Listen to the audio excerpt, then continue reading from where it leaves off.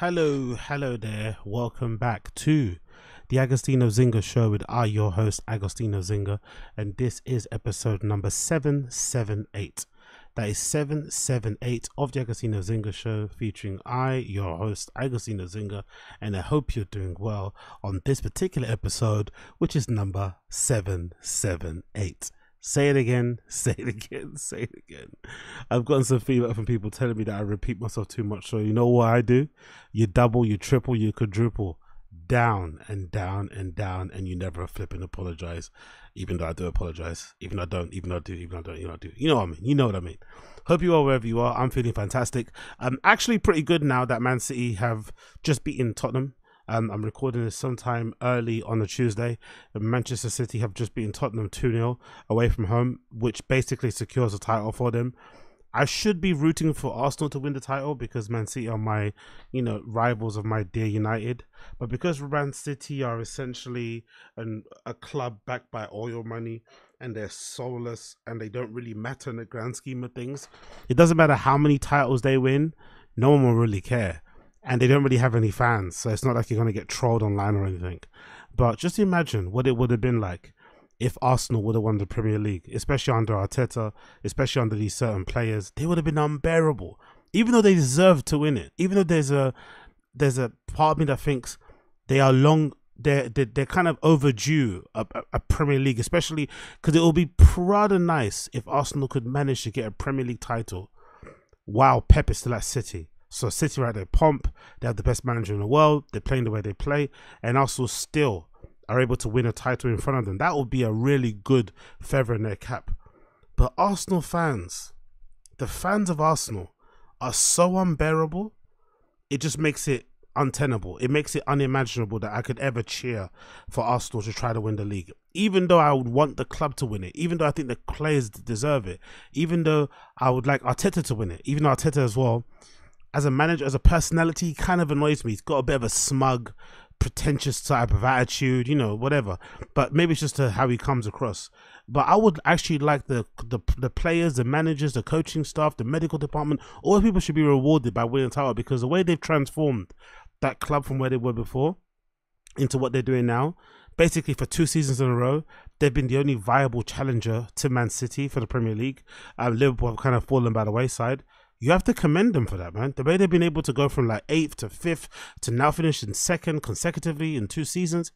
Props, like literal props, especially someone like Edu, considering that there were some fans out there, mainly troops and Lee Gunner and those type of people who basically were calling for Arteta's head when he finished 8th. And now look what he's done. Pretty decent. So they deserve to win it. They don't, sorry, I would like to see them win it. In sports, you don't get what you deserve. You get what you flipping take or earn. So I guess they have to just wait for their turn. But I could never imagine myself cheering for them, because their fans on social media, especially on Twitter, oh my God, they're unbearable. Their fans alone will make you hate Arsenal, which is weird because they're a great club, a lot of great history, fantastic players, trusted brand of football. They've usually got good kits. That's another thing to like about them. But their fans will make you hate them. And unfortunately, at this point, I'm glad City won. Hopefully they wrap it up and we can kind of done. Because even when City win the league, the hype dies down after like a day. No one talks about it anyway. If Arsenal were to win it, it'll be non-stop fucking coverage for like a month maybe. I mean, up until flipping the Euro. So I can't handle that. So I'm happy they didn't win it. Happy they didn't win it. Talking about unbearable fans, I was just thinking today about the aftermath of the Drake v Kendrick battle. And I thought to myself, like, what have we learned so far? What have we learned?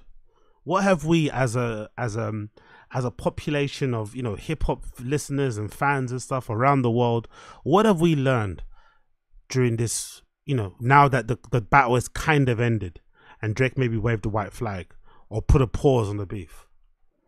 Essentially, even me being a hardcore Drake fan, you would have to admit Kendrick probably did win. Not like us definitely pipped him in the lead. I'd say he probably was up like 4-2, maybe 3-2 if you're being charitable to Drake. But he definitely won in the immediacy, the battle, right? Of the songs, of the disses and shit. Even taking into account all the lies and the fabrications, whatever everyone did, both sides engaged in some really weird, nefarious tactics, which I wasn't really a fan of, I'm not going to lie. All the other kind of, oh, I trolled you to do this, I've set this, planted this, it's all a misnomer.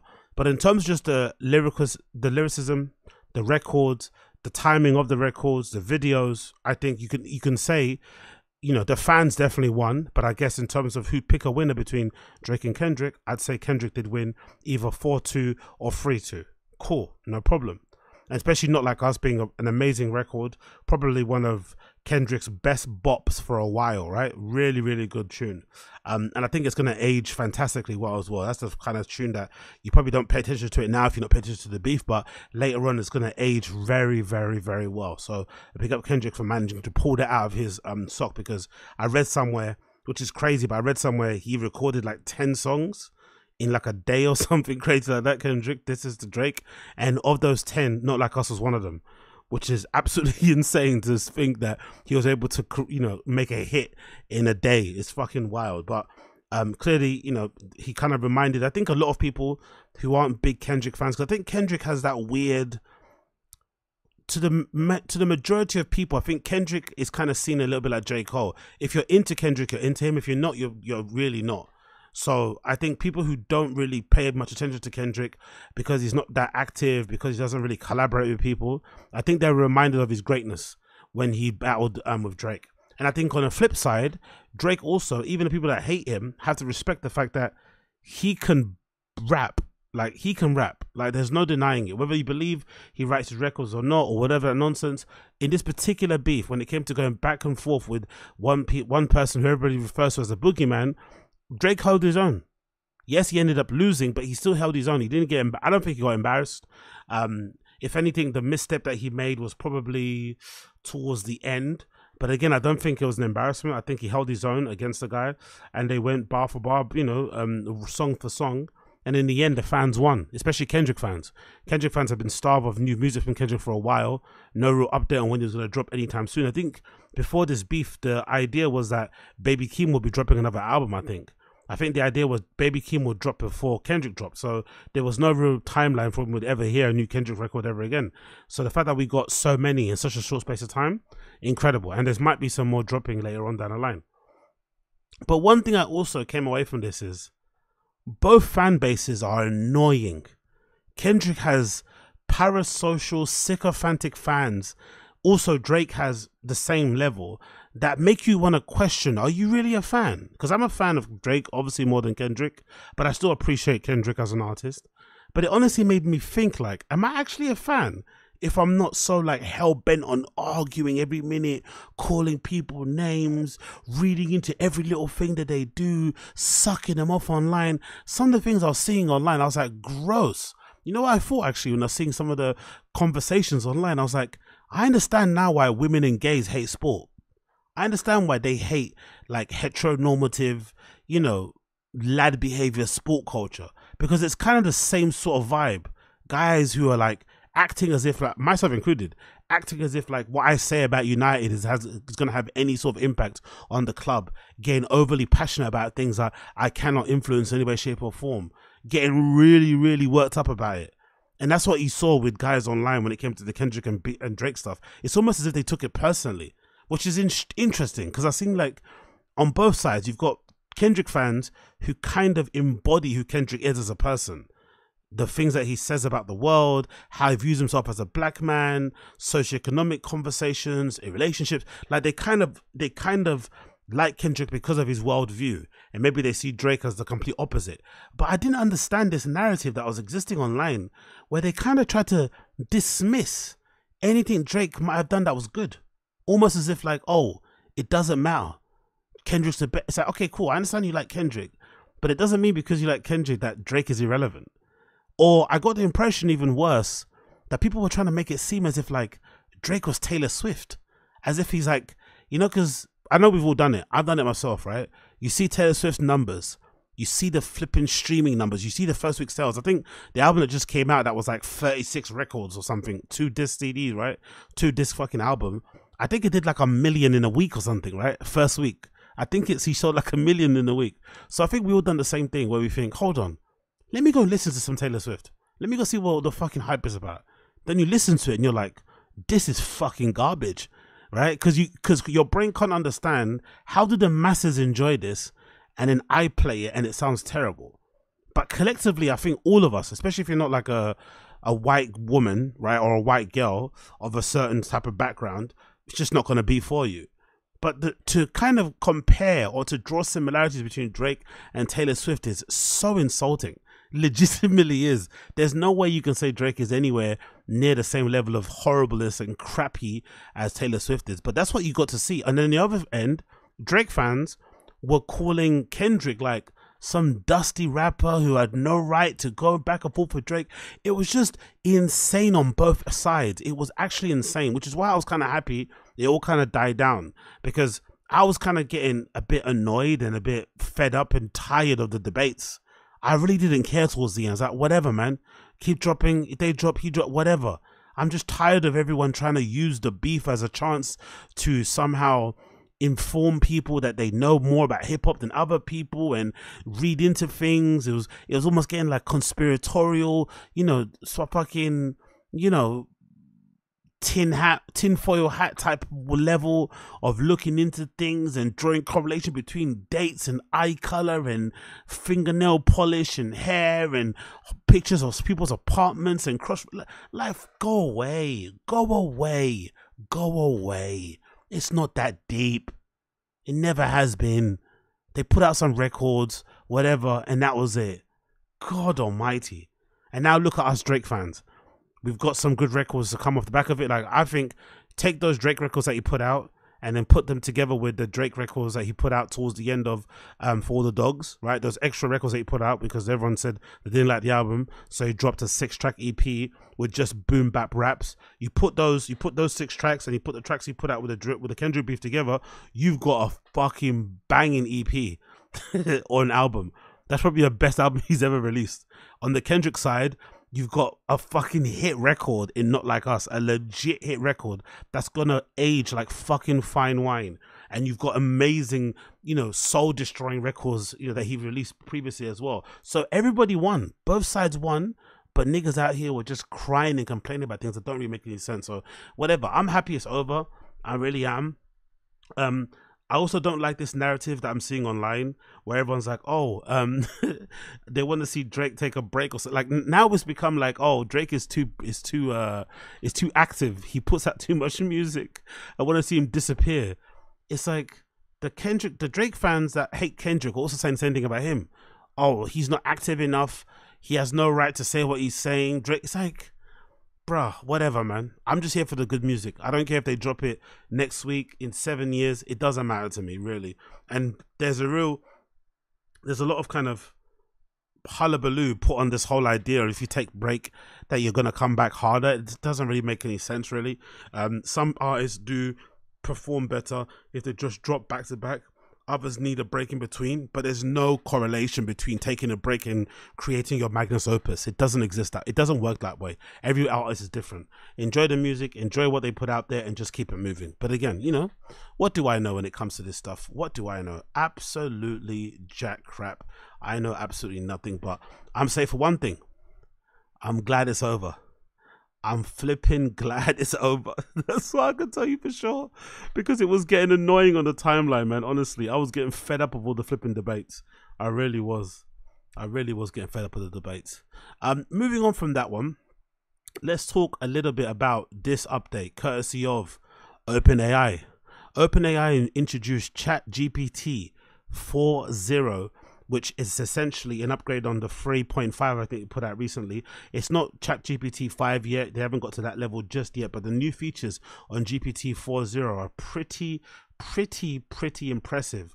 But if you're Rabbit AI, if you're the Humane pin, you're going to be kind of pissed because they might have killed your product in one update.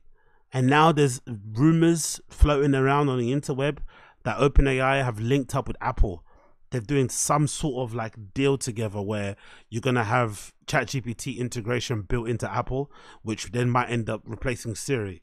So essentially they've killed Rabbit and they've killed Humane. I think so, because they're creating standalone hardware pieces that are going to utilize a whole AI assistant thing. Look, kind of crazy. Anyway, let me give you an update or kind of overview on it. This is courtesy of the OpenAI website. They say the following. GPT-4o is our newest flagship model that provides GPT-4 level intelligence, but is much faster and improves on the capabilities across text, voice, and vision. Today, GPT-4o is much better than anything existing model at understanding and discussing images you share.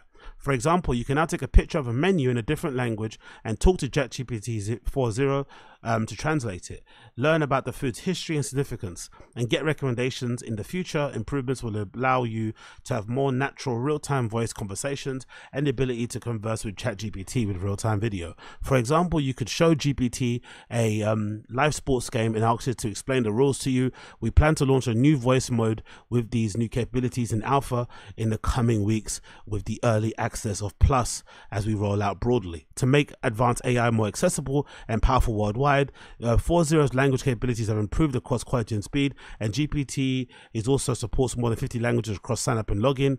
We are beginning to roll out 4o to GPT Plus and team users, with availability to enterprise users coming soon. We're also starting to roll out GPT free with usage limits today. Plus users will have a message limit up to 5 greater than 3 users, and team and enterprise users will also have higher limits. Now, all that just sounds like words and jumble to you. So let me show you some videos to show you the power of GPT-4o, because this is pretty impressive. This one is a live demo of real-time translation. Just imagine how much of a game changer this is going to be for the traveling community, just for business overall, relationships, whatever it may be. If you're out there and you want to go travel to Tokyo and get yourself some Japanese bussy, this might be a good tip. This might be a good tour for you. This might be a good tour. And if you're one of those lads that likes to go hungry and smash those fucking prozzies, this also might be a good fucking tour for you. Watch this clip. We asked the live audience on X to submit a few requests for what they would like us to try out here. So I will take a couple of prompts. Okay. Bot Gaskar wants to know if GPT-4o is capable of real-time translation. Mark, you want to try this one? Sure, yeah, let's do it. All right. Yeah. I speak Italian, so we can just do English, Italian. Let's try to do English-Italian. Sure, let's do it. Hey, ChatGPT, how are you? I'm doing fantastic. Thanks for asking. How about you? How's your day going? I'm doing great. So I would like you to function as a translator. I have a friend here who only speaks Italian, and I only speak English. And every time you hear English, I want you to translate it to Italian. And if you hear Italian, I want you to translate it back to English. Is that good? Perfetto. Mark, io mi chiedo se le balene potessero parlare, cosa ci direbbero? Mike, she wonders if whales could talk, what would they tell us? They might ask, how do we solve linear equations? Potrebbero chiederci come risolviamo le equazioni lineari. Sicuramente sì. Certainly, yes. Great. Looks like it works. How amazing is that? How amazing is that? Real-time translation with very, very little latency. So when you speak, the AI assistant replies back in basically milliseconds. So it's undiscernible from like a regular translation tool.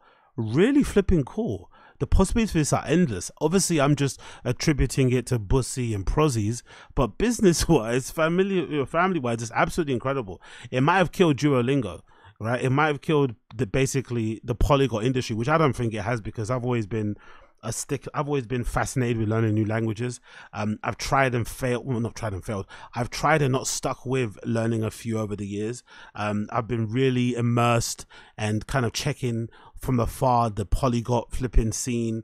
I watch a ton of videos on that sort of stuff. It's always fascinating watching people kind of walk into random places and just speak the native language of the place that they're in, and suddenly change the whole dynamic of the conversation they were having, and suddenly open up a whole different part of the world and of the region they're in. All this malarkey, it's really fucking fascinating. I love it personally. And I think in general, being the world traveler that I am, being the flipping Negro Renaissance man that I am, it's pretty imperative that I learn all the languages, especially, you know. So anyway, I think that's a pretty impressive tool. Here's another tool. This is obviously the voice tool. Look at this vision tool. Look at how this Chat GPT-4o incorporates the vision aspect of this. Vision meaning it can use the camera lens to basically, you know, give you bits of information and whatnot. Just watch this particular demonstration. So the next one is from Burrito John 78, who asks, can you tell what you're feeling just by looking at your face? Barrett, you want to give this one a try? Absolutely, let's try it out. Hey, ChatGPT. Hey there, what's up? How can I brighten your day today? Okay, yeah, so I'm gonna show you a selfie of what I look like, and then I'd like you to try to see what emotions I'm feeling based on how I'm looking. Sounds like a fun challenge. Go ahead and show me that selfie, and I'll put my emotional detective hat on. By the way, the voice is a bit too horny for me. I would like to dial down the horniness and the flirtiness of the voice. I'm not too sure if this is on purpose, but it almost sounds a bit like the voice at the beginning of like Naughty America. You know those videos, right? If you don't know those videos, or if you pretend like you don't know, you're lying. But it almost sounds like one of those type of voices at the beginning of those Zorno movies, the little clips that they play. The voice is a little bit too horny for me. A little bit too cam girly. They need to tone down the flirtation and it'll be fine. But I still love it.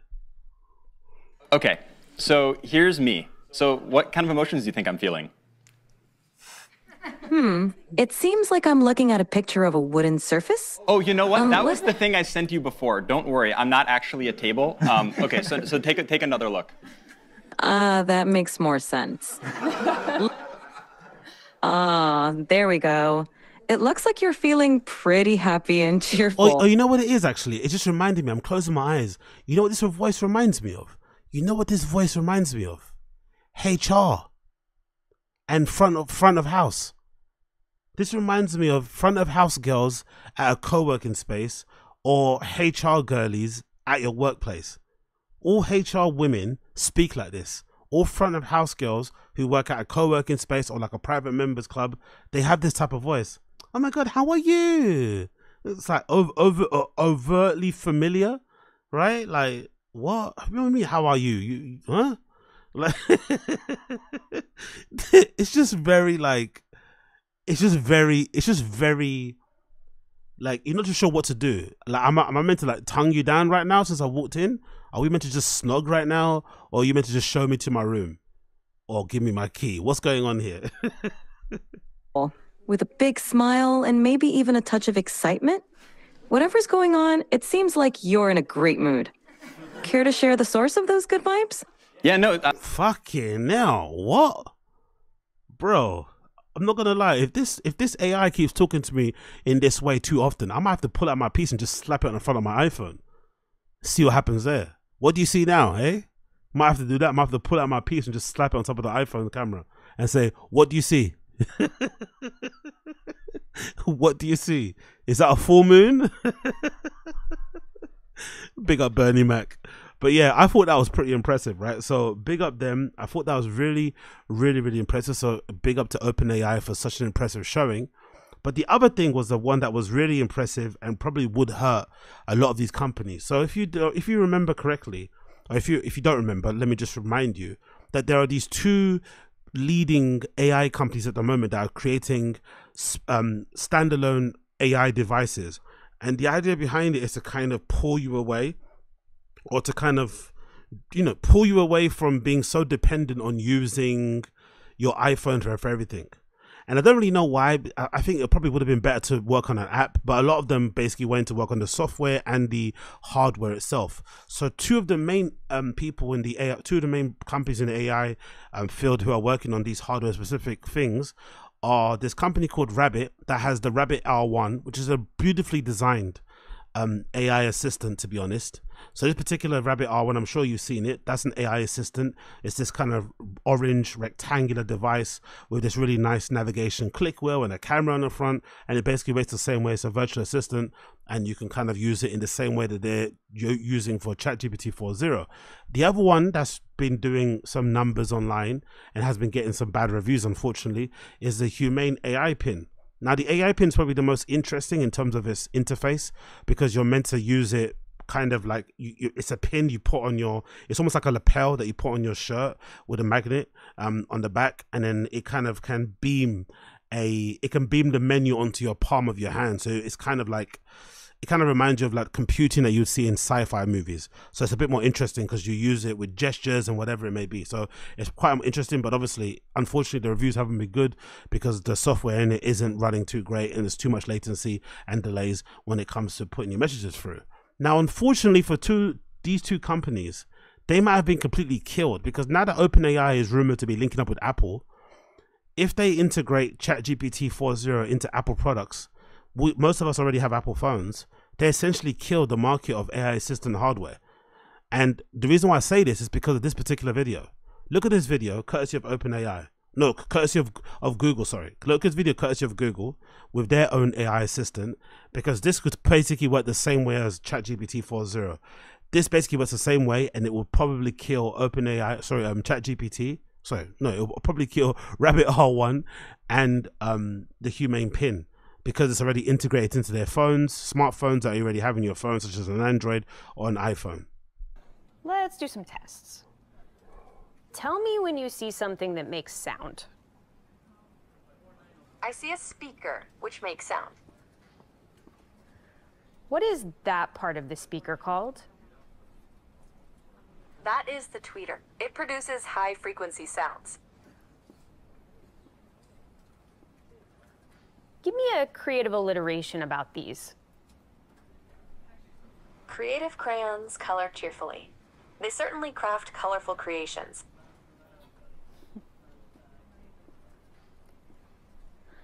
What does that part of the code do? This code defines encryption and decryption functions. It seems to use AES-CBC encryption to encode and decode data based on a key and an initialization vector, IV. That's right. What neighborhood do you think I'm in? This appears to be the King's Cross area of London. It is known for its railway station and transportation connections. Do you remember where you saw my glasses? Yes, I do. Your glasses were on the desk near a red apple. So essentially, that feature alone will kill most of these AI companies. But I was also thinking, watching this demo and watching these AI assistant things overall, how useful will it be to most of the population? Because a lot of this stuff will require you to be inquisitive, curious, and ultimately a Google person. I'm a Googler, right? If I have a query in my head that I want to find out, I Google. Some people don't. Some people don't like Googling. Some people just like to have conversations and just be ignorant of the facts and just kind of riff off what they know and just have a bit of banter. And they actually don't like the idea of someone pulling out their phone and Googling and finding out exactly what's going on. And most people just don't care that much about discovering the world around them, you know? So I wonder who's actually going to use this broadly. Who's actually going to be using this, you know, all the time to like book their holidays, or because I don't know about you guys, but I quite enjoy the almost tactile nature of booking your own holiday, of sorting out your Airbnb or your hotel, finding out if you need to do a currency exchange or you can withdraw money there, where you're going to go see, you know, bookmarking maybe stuff you want to go check out on YouTube, whatever, booking your flights, your destination, your car hire, all that stuff by itself is pretty fun to do. So to, you know, segment that off all to an assistant to sort out for you, it doesn't make life that interesting, to be honest. So I'm curious to see how this is going to be implemented widely across the board. Because when I was looking at this stuff, I was thinking, hold on, this is mostly for people like myself who love to Google and love to kind of find out things just for the sake of finding out things. But I don't know if the majority of the wider public give a fuck that much, which is okay as well. It doesn't mean because you like to Google things that you're somehow a better person than other people. But I just find the whole like AI assistant thing to be a little bit overblown, a little bit too much, like as if not everybody wants an assistant, you know? Some people just want to exist and do their thing. They don't need the help and everything else. So I don't know. It just feels a little bit strange. It feels a little bit strange. But overall, amazing demos. I love everything that they're doing. Google had, you know, of course, a really cool one. And the Google one was really cool as well because they had, I forgot the guy, but the guy that does all the fucking... He does all the improvised tunes and shit, and he perches up in like a town center somewhere and does all the improvised tunes. So he was also there. And I was thinking while he was there, would you be open to selling out on this level? Because this is when you know you've definitely sold out, right? When you decide to like link up with Google and do the same thing that you're already known to do on their sort of platform. This is like when you've reached critical mass. You've now become a normie mainstream favorite. Obviously, you're super rich, but you're no longer the cool, creative, underground artist that you once were. You've now become a bit of a mainstream, you know, cliche type of thing. But I wonder if it's okay to do nowadays because it's so hard to make it in whatever art form that you're in, especially in the creative field. There's so much competition out there, limited opportunities, limited maybe resources and limited amount of monies to be spread out across the board. Maybe if you can sell out to this level, it's actually a good thing. I don't know. Away. Don't worry, baby, Google's gonna wake you right up. Google's gonna come into bed and wake you right up. Don't worry about it, baby, Google wake you right up. As soon as you know it, Google gonna wake you up. You're gonna be up once Google has something to say. You're gonna be right up with that. I said you're up, you're up, you're up, you're up, you're up, you're up, you're up right now. It doesn't matter if you didn't have any coffee, baby, Google's gonna wake you right up!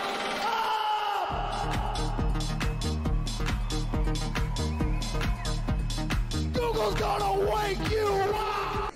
And by the way, one thing I also discovered, many Indians working for Google, innit? Is that because of Sundar Pichai or just because Indians are really smart? A lot of Indians in the crowd. Like, wow, there's a lot of Indians that work at fucking Google. Props. But god damn it, man. He sold out fast, didn't he? It felt like just the other day, you know, you first discover him on YouTube and shit, or you stumble on the video on Twitter, and all of a sudden he's performing here on this big boy stage at Google, singing Google songs, wearing a Google AI robe and shit. You're like, oh god, bro.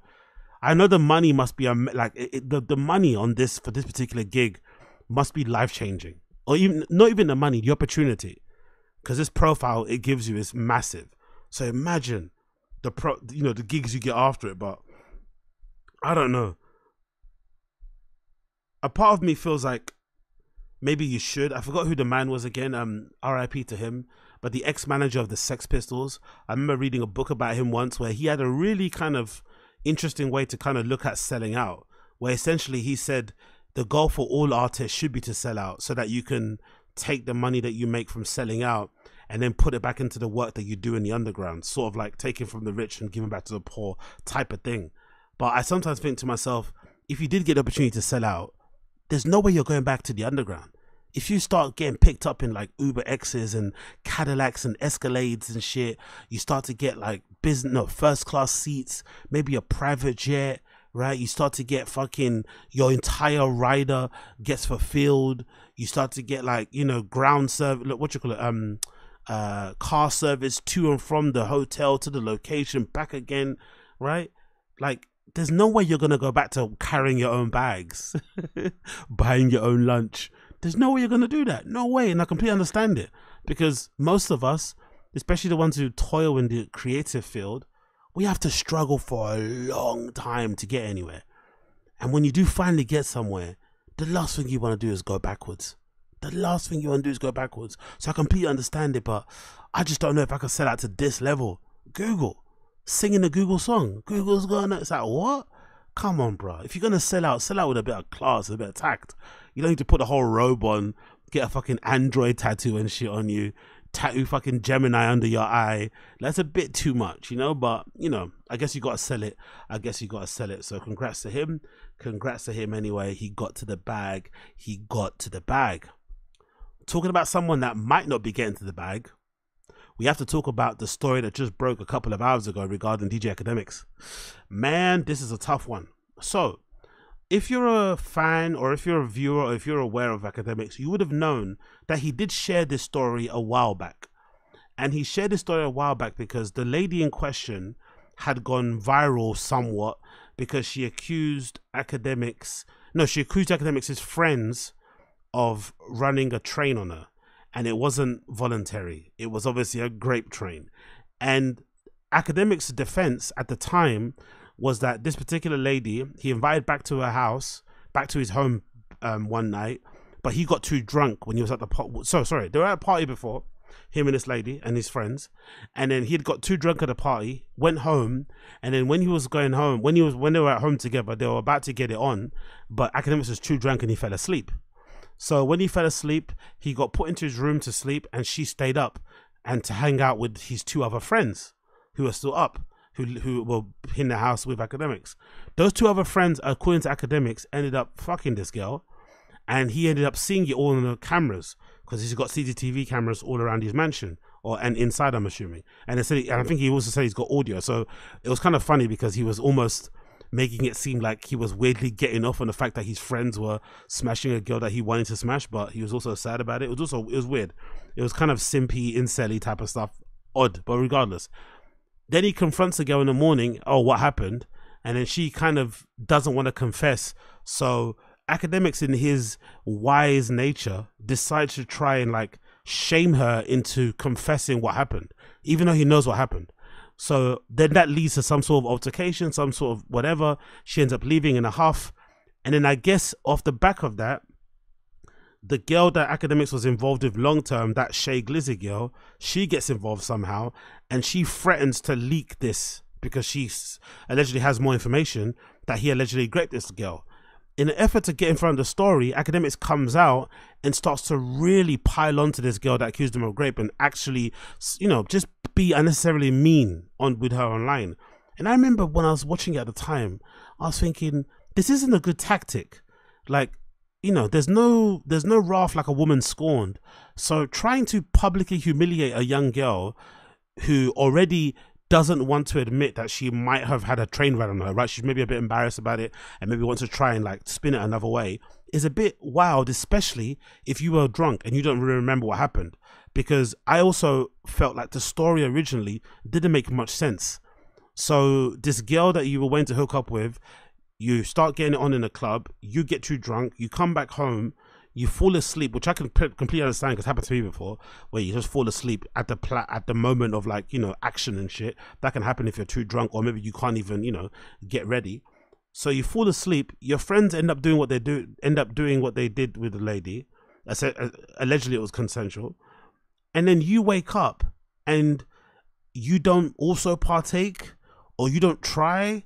It just doesn't make any sense. What like, it just doesn't make any sense. Like, or you weren't awake yourself either. That whole story was a bit fishy. Like, he went to sleep and just left his friends up with this girl by herself. Like, it just didn't make any sense to me. And also, why would she stay up by herself with two people that she didn't know? I don't know, whatever. It sounded a bit shaky. If I was in his position, I don't think I would have gone that hard at the girl in the first place, because if you have the video footage on the camera that shows you what happened, there's no need to argue with this girl back and forth online. Just leave it be.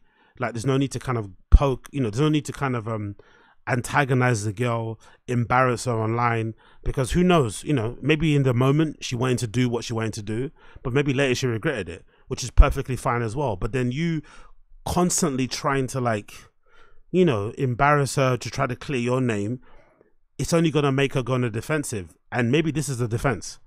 Or he completely lied about the whole entire thing and he didn't actually grape this girl, which is completely wild, because his career is fucked. And it's so mad because the timing couldn't be worse. He just came off one of the best periods of his life, Akademiks. I think he said he's made the most money he's ever made, right? Streaming online, covering the Drake and Kendrick stuff. He's been the go-to place. He broke records, right? He literally broke records. He took over from, he basically snatched the fucking torch away from fucking Funk Flex and shit. And then off the back of that, this happens. It's like, ugh. Whenever good things happen, bad things about to follow. But the allegations are a bit wild. Let me just tell you this: the allegations are a bit wild. So this is courtesy of Rolling Stones. The headline reads: DJ Akademiks sued for Grape and defamation. DJ Akademiks is facing a new lawsuit accusing him of Grape, sexual assault, and defamation. The lawsuit was filed by Fauzia Zia Abash, who dated the internet personality real name Livingston Allen. That's a fucking hilariously Caribbean name for a guy that just, doesn't really look that Caribbean. But we continue. After meeting him online in 2021, Abash alleges that July 16 on 2022, Allen contacted her and invited her to his house in New Jersey, not suspecting ill intentions even though they allegedly hadn't seen each other for almost a year. When Abash arrived, however, she was met by two men identified as John Doe 1 and John Doe 2, whom she did not expect to be there. Abash claims the two men drugged her drink and plied her with alcohol before assaulting and raping her on Allen's pool deck. Now, this part I remember him saying as well. In the video, he says when he basically tried to defend himself, he was saying that when he woke up in the morning, he watched the CCTV footage and he could see that girl that he invited back and his friends were getting it on in the pool. And he said it looked like they were enjoying it, like it was consensual. So if he's got a video footage, this should be an easy case to throw out. But if it's not, if the video footage says the contrary or is kind of inconclusive, he's in big trouble, bro. He's in big trouble. Abash says the drugs impacted her memory, caused her to lose consciousness, according to the suit. She claims she later woke up at 4 a.m. on July 17th in a bedroom with Allen, who was pulling her hair and prying open her legs and brutally raping her. Holy shit. Oh, mate. Could you imagine the terror of a young lady waking up and seeing that wide face with those sausage fingers, right? With those fingers covered in fucking Big Mac sauce, trying to split your legs open and shit. Can you imagine the terror that must befell a young lady seeing that hungry face trying to get in? God almighty, bro. Abash accuses Allen of penetrating her anally and vaginally and says that she was begging him to stop and crying for most of the assault, but losing her ability to move physically. Details, bro. They are really going into the descriptive details, aren't they? Fucking hell. The following day, according to the lawsuit, Abash asked Allen for details about what happened the previous night. He allegedly showed her a trash can that contained 2 condom wrappers, which suggested to Abash that after the alleged pool deck attack, the 2 John Does had taken her into another room in the house and continued to rape her brutally. Abash also claimed that Allen showed her surveillance footage of the alleged pool deck attack. This can't be true, right? This can't be. This doesn't make sense. So he allegedly raped her. His friends raped her. She asks him in the morning, hey, what the fuck happened? And then he shows her footage of the grape. This doesn't make sense, does it? As Brennan would say, it don't make sense. It don't make sense. According to Mrs. Abash, as she watched the video, she looked like she was just lying there lifeless, which is not sit right. Okay, cool. So maybe he didn't think the video was bad. So he showed her in a way to kind of, it's like when dudes think sending a girl an unsolicited dick pic is like flirty. It's not, innit? It's a form of sexual harassment. You should probably chill. So maybe he thought showing her the video, she'd be like turned on. But then she watched the video and was like, I don't look like I'm awake. Oof. According to the text messages included in the lawsuit, later that day on July 17th, Allen told Abash to get tested. Oh, Akademiks, bro. Get tested. And said, didn't he say on the stream that he didn't even do anything with her? So why is he telling her to get tested? Abash said she found the statement odd. The suit urges that the text was proof that Allen had not slept with Mr. Abash for over a year, engaged in unprotected sexual intercourse with her that night. Allen did not reply to her request. So they're alleging that because he, I don't know if that's true though, because he could have texted her to say get tested because of when he saw the video footage of his friends. Because I remember he said, actually I remember in the stream, he did say in the stream he didn't see his friends put on a condom, so maybe he told her to get tested because he saw his friends on the CCTV footage not putting on a condom before they did their business. Now, why would he care? I don't know, because, you know, it's none of my business. Why would I be texting you? I mean, like, I brought you home and then you end up smashing my... Like, I never understood why he wasn't even angry at his friends either. Akademiks is a very odd individual.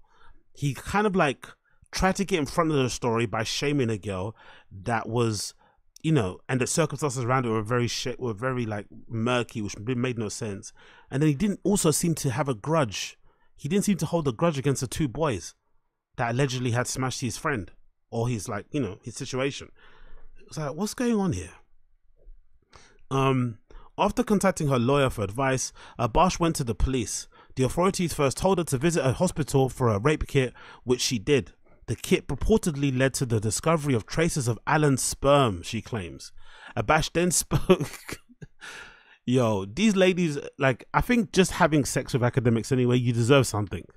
Honestly, obviously you can't be, you know, falsely accusing people, but just putting yourself in a position where you have to, like, let that guy be on top of you, you probably deserve something, like maybe a couple grand, 10K or something, because God Almighty, bro, can you imagine that gut on top of you as you're a lady, that wide face, like, you know, he doesn't wash, like, I don't know, I get the feeling that guy doesn't wash that much, you know, like.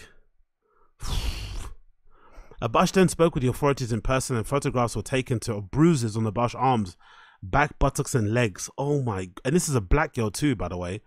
So if she's bruised up like that, that has to be like some level of force in it. Fuck. Abash also sat for a recorded wire call with Alan, during which she claimed Alan graphically recounted and admitted to having sexual intercourse with her, even going so far to describe her oh my God, Akademiks. Describe her vagina. You know what's really mad about this situation? I could see a scenario where he didn't do what he's accused of, but because he's such a vulgar, like, not even vulgar, no, because he's such an inexperienced man with women, I could imagine him doing this and thinking he's, like, you know, putting her in her place. Like, he's got that, you know, it's those fresh and fit, like, you know, school of seduction is just full of nerds, like geeks with money, like dorks, not even nerds, dorks with money, losers with money, who basically try and overcompensate by acting incredibly, what's that thing called? Incredibly confrontational with women, just like being aggro and being aggressive and vulgar and just doing all that stuff as a way to kind of put women in their place. It's almost like a couple of levels above being an incel, really, because kind of deep down, a lot of them you feel like don't really like women anyway. They kind of despise them in a way because maybe they have like really bad. Because I've always thought there's a reality where being an incel makes sense for some guys. There's a reality where it's somewhat justifiable for you to have a crazy amount of hate for women, especially if you've been rejected in a very hurtful way. I can see that being understandable, right? Obviously, when you go and do something to, you know, to kind of act upon it, you're obviously crossing the line. But incels, that kind of like, you know, because that kind of rejection from women, people don't, especially if you're not a guy, like trying to make a move on somebody that you're interested in and then being told in, you know, in no uncertain terms that you are not worthy, or being told it in a very rude way, can really hurt you, especially if you've got a fragile ego, fragile personality, you're not all there in the head. It can do real madness to you. But there are some guys who are probably even more menacing than that, where they hold on to all those grudges, and then once they get on, they take it out on everybody else. You know, like in terms of their relationships, they start like just being cunts to girls to kind of get back on all the girls that told them no when they're in college. And I sometimes get the feeling like that from Akademiks. Like, and again, not to be mean, but this guy wouldn't be fucking much if he wasn't who he was, unfortunately. not because of what he looks like, just because of his attitude. You know, he's a bit of a loser. Losers can, you know, have six packs as well. I just think that's the main thing. And I think a lot of them, and I don't really know why this is the case. I would love to know why, because part of me thinks if I grew up a loser and I didn't have any luck with women, but then I happened to then become one of the biggest streamers and hip hop platforms in the world, I'd want to work on myself a bit. I don't know about you, but I would want to prove to myself that I could fuck without money. Like, I wouldn't want to have the feeling that I'm only getting what I'm getting because I've got a gold chain and a nice car. I'd want to prove to myself that I could do it, right? That's what I'd want to do. But a lot of these guys don't seem to care. Like, Akademiks looks like shit. He talks like, you know, he doesn't really try to like have any sort of riz or game. It's just about, yeah, I could pay your fucking bills. I can fly you out. Do you want a new bag? You know what I mean? Like, it's all that kind of game, which is, I guess, you know, there's probably a beauty to it. Should be able to just like take a 10 and give her 10 grand and get her to do whatever you want and get to do whatever you want with her and stuff. I guess there's some sort of allure in that. For me, I don't really get it. I would never do that sort of thing ever in a million years. I'd rather fucking die lonely than ever do that sort of stuff. But unfortunately for a lot of these guys, this situation is not uncommon because they have such little experience with women that I could understand this being something that could easily happen. So yeah, I don't know. I don't know what to make of this. This led the cops to obtain a warrant for the surveillance footage and other device evidence. Abash later claimed that Allen disposed of several items, bed sheets, at the dumpster near his office. Presumably, Mr. Allen was attempting to destroy the evidence. Despite taking an allegation to the police, Abash chose silence per her lawsuit and ostensibly decided not to press charges. Her decision to bring the lawsuit comes after the allegations were brought to light at the end of 2023, after both she and Allen addressed the incident on social media. The funny thing is about it as well is that Akademiks has been going extra hard on Diddy based on the lawsuit as well. So now he had his own lawsuit. Fucking wild how that shit works, isn't it? That Diddy karma's real.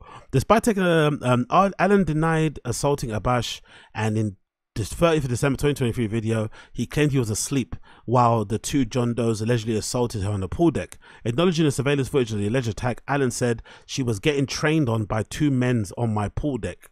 The suit alleges Allen defamed Abash by accusing her of voluntarily having an orgy with his friends at his home while maintaining that he never participated at all. The suit goes on to allege that Allen knew his statements in the video were misleading and false, and he was in possession of the text messages from Abash where she stated that she didn't know what happened on her July 16th. In a statement, Abash said, "I'm not confident that justice will prevail and the veil be removed." Her lawyer, Tyrone Blackburn, added, "Litigation is always the last resort. After several unsuccessful attempts to probably resolve the case, Mr. Abash left no choice other than to file. Miss Allen's hubris will be his downfall."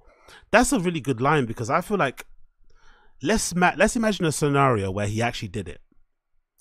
I also have a feeling, based on what I remember from when it happened, that maybe the girl was looking for a payday, which isn't a bad thing, all things considered. If you actually did what you did and you can get away with it by writing a check, do your shit and whatever. But I also feel like the arrogance and the kind of the bravado and the cockity he was talking with, he kind of walked himself into this lawsuit. Because there is a scenario where he could have just paid her off and it could have just went away, or he could have just ignored it. Because I also never understood why he was so quick to tell everybody that he had a CCTV, you know, closed circuit TV system in his house, like inside, that recorded audio also. Why are you making that public? Why are you voluntarily offering up that information? Wouldn't you want to keep that close to your chest for your own protection or whatever? Like, he was so quick to let that be known so that it would make him seem innocent, but then it also seemed weird that he'd run to watch the footage in detail, watching his friend fucking one of his girls that he wanted to be with, and then be okay with it. It just didn't make any sense. So again, I don't really know what to say. I don't really know how to read into it. I just know that it kind of sounds mad. And most likely, to make it go away, he'll probably have to pay something, you know? Maybe he will just be like, out of kind of principle, he will just go with it until the end. But to help it, make it go away, and the sad thing about the situation is that more than likely, not sad thing, but I guess the consequence of this will be that his streaming career is going to be fine. He's never going to suffer. I think that's one thing we've discovered with we've discovered with what you call it, with cancel culture nowadays in the social media age. If you've got a following online, it's almost impossible to get you cancelled, to get yourself cancelled. It's not going to happen because your community is going to help you, but it's going to hold you up. But the issue he's going to have is the big platforms. They're going to want to step away from him because those type of allegations are way too hot and spicy for regular corporations and platforms to kind of side with or kind of turn a blind eye to. So that's his major issue. And working as hard as he did to get to where you are now, and to have all these platforms like Spotify and all these other music record labels as well that you're working in the background decide to pull away from you, that's going to hurt your pocket a lot. And it's also a stink you can't really shake, unfortunately. So I'm going to play actually a clip of here that features Akademiks kind of talking about it, right? There's two clips I want to play. There's a clip where he talks about it and a clip of the woman where she basically speaks about Akademiks kind of defaming her. And again, he could have avoided this if he just would have kept his mouth shut. But he was so insistent on trying to get in front of the story. And another thing is, just to kind of make this story extra fucking diabolical, if I'm not mistaken, the reason why this all got blown up anyway was because of that Shay Glizzy girl. That mixed race girl who's been causing Akademiks only trouble, right? I think that's the girl that got him to say, I'm the prize, that, that monumental night when he was in Vegas. That young lady, I think, was the one that went on social and said, oh, Aka's got some grape stuff on his docket. He's got some grape, allegations on his jacket. And then he had to then come out and defend himself. So that woman has not only allegedly assaulted his mum, stole money from him, maybe backdoored him with that home burglary thing, exposed him for having, STIs and shit and all those horrible pictures that he took. She now might be responsible for this lawsuit in a weird way. But this is the video originally when it came out. So this is when it came. This is back in the day. The woman that claims she's slept. This is for courtesy of Got Topics. The woman Akademiks came, slept with his two friends while he was asleep. Took to YouTube to say that he's fabricated a story, accusing him also of raping her. So listen to this woman speak. And again, we don't know. This is all us just trying to make sense of what people are saying. It's a bit he said, she said. But listen to this girl talk. Does she sound like she's lying? I look crazy right now, but I'm not going to stand here and let this man continue to lie about me. That's not what happened, Akademiks. You know that that's not what happened. And for you to pretend that you didn't do anything, that I just went to your house and I'm just some thought, like we didn't know each other for 2 years. You tried to save yourself after your friends assaulted me. Whether or not you got drunk or not, I know that when you woke up, you were on top of me too. You raped me too, and a rape kit was done. You know what? I'm gonna come back with my own story. This what you wanted, and you're about to get it. I've been quiet for way too long. I don't know, man. She doesn't sound like she's chatting shit. That sounds like a woman that's been publicly embarrassed, made to look like a hoe, and then has been trying to deal with things behind the scenes quietly and has had enough. That's what it sounds like to me. It sounds like he could have dealt with this privately and it probably would have went away. But he went on his platform, tried to play the big boy, tried to act like he didn't care, that his friend smashed his friend, like tried to do whatever he was trying to do. And then now look what's happened. I don't know. Who knows what's right or what's not right? All I know, this is another unintended consequence of that horrendous Fresh and Fit, Red Pill, Andrew Tate way of kind of treating women. Because none of these guys are gentlemen, because none of these guys ever got girls before they got famous or because they got money, it's now causing these issues that we're seeing now with these kind of like almost these like adult infants that have the money to act like adults but then have the brain of literal children and put themselves in situations where sometimes the allegations are false but they still put themselves in shit situations, like the other guy from Fresh and Fit who got that that Chinese lady pregnant and shit, right? Or actually might have done something crazy because they don't, because they're fucking dumb idiots, whatever it may be. But either way, this is just a consequence of just these guys having no understanding of like how to move, you know, just moving like a wasteman, like simple as that. Just absolute wild-lads. It's absolutely insane. It really fucking is just diabolically insane. But again, I don't know jack shit. I'm just a minor person talking out my arsehole.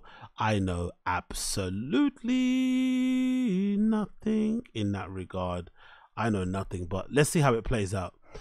It probably won't end well for either party, but you know, at least maybe there'll be some lessons learned and people can kind of continue on from there. Okay, moving on, and want to play for you here the last bit of footage, which is this particular video that was taken by Ray Footage on Twitter that features the one and only Joseph Capriati playing in Amnesia in Ibiza. Now, I saw this clip and I went to myself, you know what?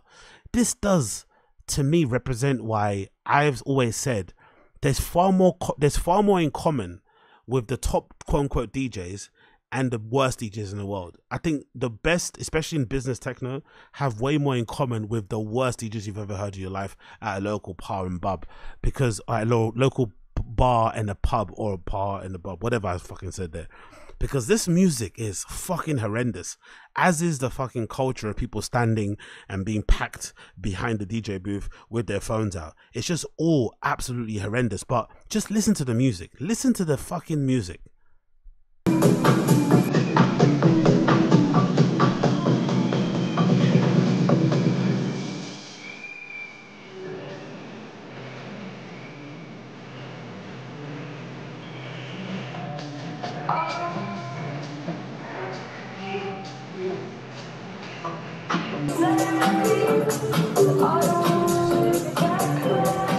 Like, how many cameras do you need? You've got someone with an SLR, someone with a phone, another phone, another phone. Like, how many cameras do you need to catch this horrendous, generic, shitty pop edit? Like, how many do you need to catch this horrendous, shitty moment in this brightly lit club somewhere in the middle of Ibiza? How many people do you need to catch this horrendous Barclays advert coded nonsense, shitty music? Honestly. Do you really need that? Who needs to capture this? Who needs to rewatch this in 4K? Who needs to watch this in HD? Who even needs to hear this? If an EasyJet plane careered into this building, nobody would care.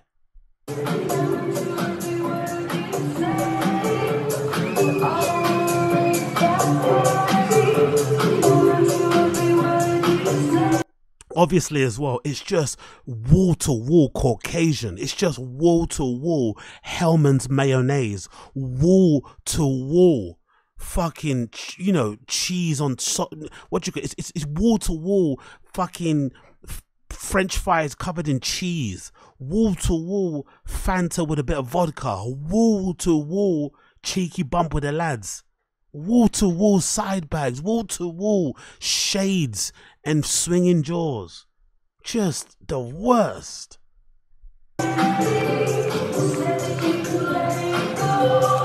Like, no one's even dancing. They're just waiting to capture the moment that the beat drops. They're not even dancing, motherfuckers. They're just waiting to hear the beat drop. That's all they're waiting for. When's the beat gonna drop? When's the beat gonna drop so I can capture it on my fucking Android and share it with my 40 friends on Instagram and hashtag it with 75 tags. Hopefully the DJ will see it. Fucking nonsense.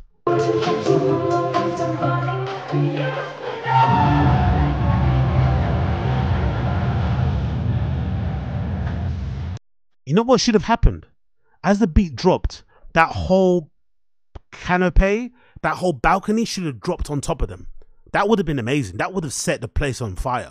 If that whole canopy would have dropped on top of the people underneath them, that would have actually added to the mood. Like, boom, an actual drop.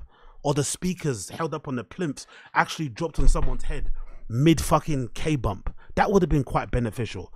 But God almighty, and the funny thing about it, that Joseph Capriati guy, right? He's probably one of the best DJs in that field. Probably one of the highest paid as well. And that's the type of music that guy's playing. Horrendous. Horrendous. And the thing about it as well, didn't his dad attack him? His dad stabbed him, didn't he? I'm sure I remember seeing a story where his dad stabbed him and he nearly died. Yeah, there we go. His dad stabbed him in some sort of, you know, family fucking argument.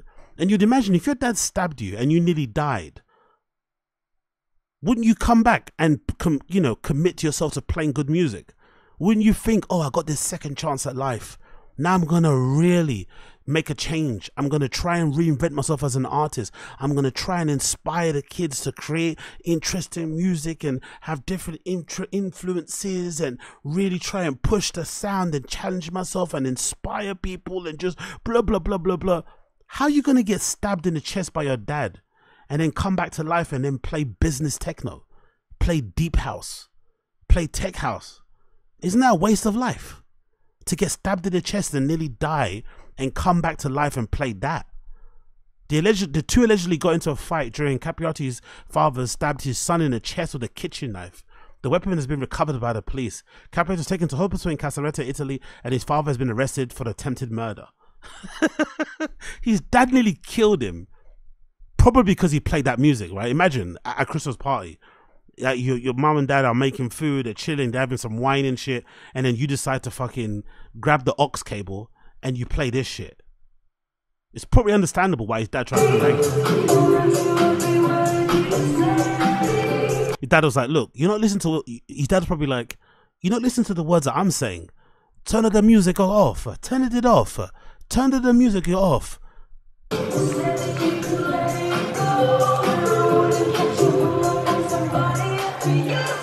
It's like, you're gonna used to know me soon. You probably won't know me anymore because you won't be alive. Can you imagine surviving a stabbing to the chest with a kitchen knife? And Italians like to cook, so that kitchen knife was sharp. Mama probably sharpens that kitchen knife. Those are not blunt, like, you know, English people knives where they're blunt and they're covered in rust or mold. These are Italian people, they cook, so that knife has been sharpened. That slit in, slit out. You come back to life and then you're playing this shit. I don't understand it. I really don't understand it. It really does confuse me. But again, like I said, these guys are some of the most highest paid DJs. Let's actually have a butcher's. What is his booking fee? Does anybody know? Look at that. Look at that. The final booking is contingent on many variables. An example of the fee to book Joseph Capriati is starting the range is $75,000 to $140,000. You know what's really funny about this range, by the way? He gets paid anywhere between $75,000 to $149,000-$50,000. You know what's funny about this range? This is kind of how much I get paid to DJ, just minus a few zeros. Anywhere between $75 to $150. So he gets paid, you know, a couple more zeros than I do, and he decides to play this shit.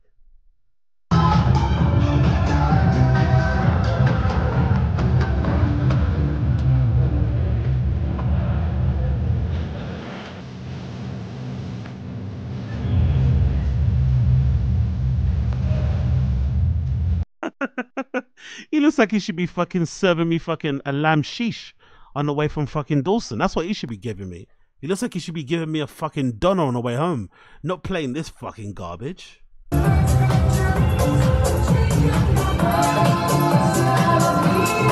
And also, I guarantee you, this guy right here recording with his phone, I guarantee you he hasn't watched that video back since he recorded. I guarantee you this guy here recording, taking so much time to record, getting the angles right, zooming in, zooming out. I guarantee you he hasn't rewatched that clip since he recorded it. But he was there capturing it. I must capture. For what reason? Just put the fucking peel in your mouth, have a couple of bumps, and enjoy the fucking tunes. You don't need to record this shit. You're not missing out on anything. It's horrible anyway.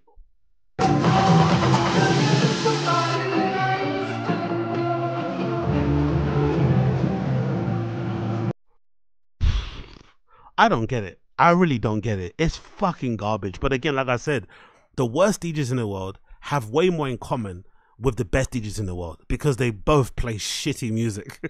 The only difference is, you know, the worst get paid in drink tokens, and he gets paid in all the money. So I guess congrats in that respect, but God almighty, man, what an absolute horror show. But to be fair to Joseph Capriati, I'm not really a fan of that whole like DJ booth culture thing where you turn the DJ booth into like a de facto green room or VIP. Actually, it's a VIP section nowadays, right? The DJ booth is like a VIP section nowadays. I don't really like it. I think DJ booths should be left only for the DJs and the artist. That's it. No one else needs to be there, right? In my personal opinion, I don't think anyone else needs to be in a DJ booth apart from the artist. But there are some people who make that whole DJ booth culture thing work visually, right? They turn it into a bit of a party. It turns into a bit of a turn up, and maybe the people behind the booth actually make the people in the crowd get really hype. Like when you're dancing and you're kind of flailing in energy, it's probably nice to look up at the crowd, look up at the DJ booth and see the DJ going crazy like Patrick Mason, or the people behind the booth having a really good time. And one people that do it really well is this group called Keinemusik. Keinemusik do this really fucking well. There's this group called Keinemusik with these 3 DJs called Adam Port, Ramfer and Anmi. And they have a really good culture of people standing behind the booth with them, right? I'll get a little picture here so I can show you what I mean. But when Keinemusik play, they do a really good job of having people behind them in the booth while they're fucking enjoying themselves, right? And it actually does look like fun. I'm not gonna lie, it does look like a lot of fun. The people behind the booth kind of add to the atmosphere of the fucking rave itself. Here it is on the screen. You see the Keinemusik cloud thing with the name on it. You see all these bodies at the back here having a dance. This is the free Keinemusik DJs obviously there. So the DJ booth culture thing is like a thing for them, right? The VIP section be at the back, whatever, with their friends and family, all having a laugh. And it's all kind of, you know, jovial. Everyone's hugging each other, loads of air kisses. Maybe people are passing around baggies and shit, but it works for them. So this is all well and good. But what I hate with people like this is this type of attitude. And again, this is very nitpicky and probably most people won't care or won't understand what I'm talking about. But I completely do hate this type of attitude where you invite people up there to kind of add to the atmosphere of the rave. You make it part of your brand. And then you start to do this, I won't say it's a big time thing, but it's almost kind of like unnecessarily rude. Because if you don't have people behind there, then this wouldn't happen anyway. Let me play the clip for you.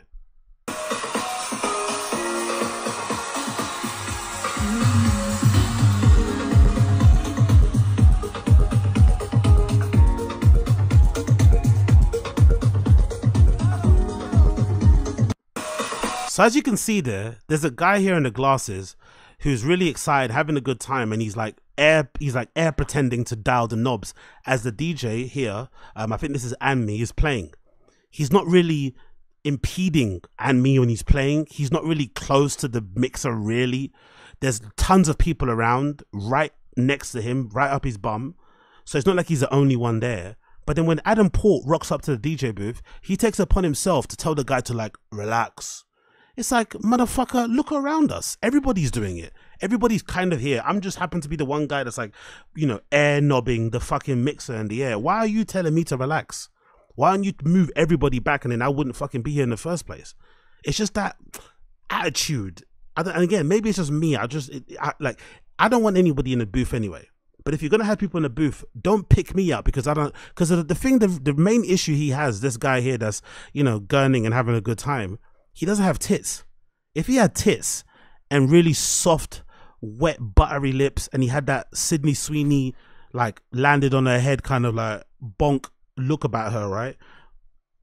He wouldn't have touched him and told him to chill out. But the fact that it's some dude in some glasses and a fucking, you know, body warmer, it's like, bro, back off, man. Let the whores come through. You're not a whore, so you can back up over there. But it's like, bro, I'm having a good time. Why are you telling me to relax? Look, he's not even that close. Look how far away the mixer is. The mixer's here. There's a lady here. There's a woman standing behind him. Another guy there. There's loads of people behind the DJ. But Adam Port picks out this particular dude because he looks like a Swiss finance bro, right? He looks like a finance bro from Zurich who's like on fucking spring break. Whatever. He's probably not the coolest looking guy in the world, but he's having a good time. Leave him alone. He paid his ticket. He paid his fucking price. He got his wristband. He's got a fucking pocket full of 8 balls. He might, you know, willingly or by force, you know, have some sexual relations with a young lady in his hotel later. So what? Let him do his thing. Look, he tells him to go to the back. He points to the back. Adam Port, smug face, points to he tells him, hey, you got a dick and balls. You got to go back there. You're not a 21-year-old girl from fucking Spain that wants to intern for us. You got to go back over there. You've got a beard. You got to go back over there, bro.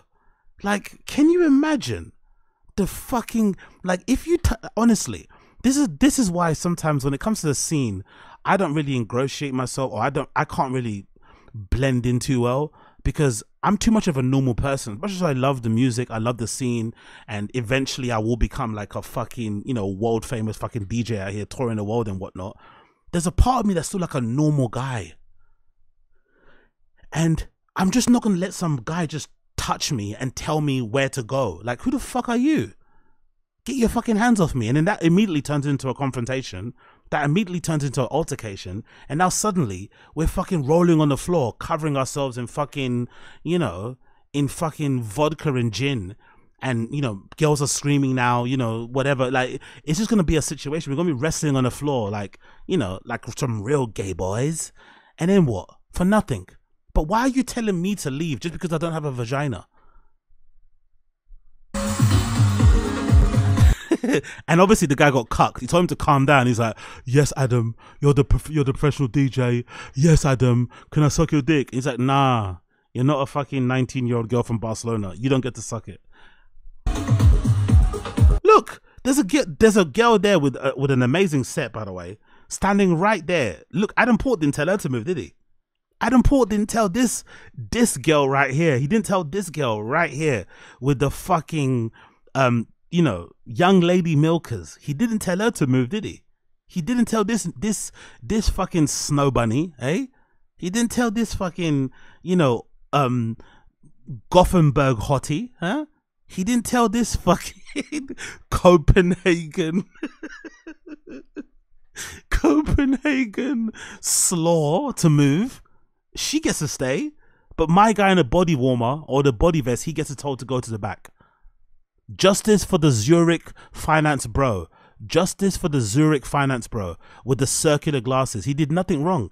He's just having a good time. Everyone does this. He's doing that thing that normie girls, remember, that's what the thing that normie girls do, right? Normie girl DJ. It's that thing they do, DJ booth, right? It's that picture that all the girls do when DJ's playing, they want to put the headphones on and they pretend they're playing. Do you know what I mean? He's doing that like boy version of that. Like, you know, like, yeah, like this, see? This thing right here. That's the DJ, and then they come in like, they want to fucking take a picture. That's all he's doing. It's fucking harmless. Let him do his thing and then just like usher him to the back. We don't need to tell him to fucking, oh, relax, go back there. You have no peanut, you have no vagina. Like, fuck off. And I normally like Adam Port, but he does have a little bit of a, I don't know, he comes across like he's got that kind of, you know, he's got that sort of attitude where he'd give you a handshake where he kind of would like only touch your fingers. He does kind of limp-wristed one. He seems like a bit of a cunt, I'm not gonna lie. Just observation wise, the other guys seem pretty cool, but Adam Port always seemed a bit like a cunt.